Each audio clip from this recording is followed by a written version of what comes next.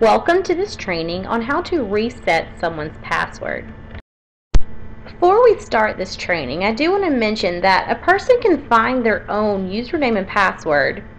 When they click Login, if they can't remember their username and password, they can click on this link, Forgot Username and Password. From there, you'll see where they can email themselves their own username and password. However, if they can't figure this out, you can always do that for them by logging in as an event manager. We'll go ahead and do that right now, and you'll see we can enter into the Event Management Center.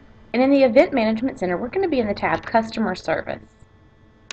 In the tab Customer Service, we'll go to Manage Participants, and then you can either search at the top of the screen for the participant you're looking for or find them in the list below.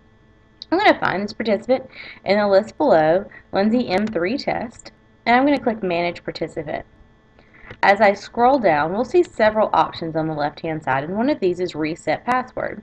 So I'm going to click Reset Password, and then I'll just need to type in the password twice, and this password has been updated. So I can go ahead and click Finish. And remember, when you're in the Manage Participant screen, you can always see what their username is also if they're looking for their username and their password.